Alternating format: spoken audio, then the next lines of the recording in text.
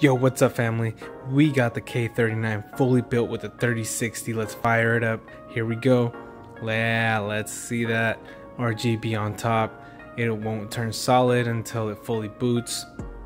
Man, this computer is crazy. And there's lots of space here. We can fit some tiny little fans in there or on the bottom. Get some intake or outtake fans, whatever you'd like. The GPU cable, look at that. There's still lots of space towards the end of that GPU. Behind it is a SSD laying flat against the front panel. Also, this thing has a RYZEN 5600X ASRock motherboard, 32 gigabytes of G-Skill RAM. We got the Noctua CPU cooler. What else do we have? We have a terabyte SSD and we have a terabyte NVMe.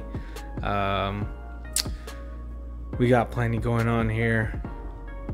We got a I can't remember if it's a 600 or 650 watt, but here's another look at the SSD here.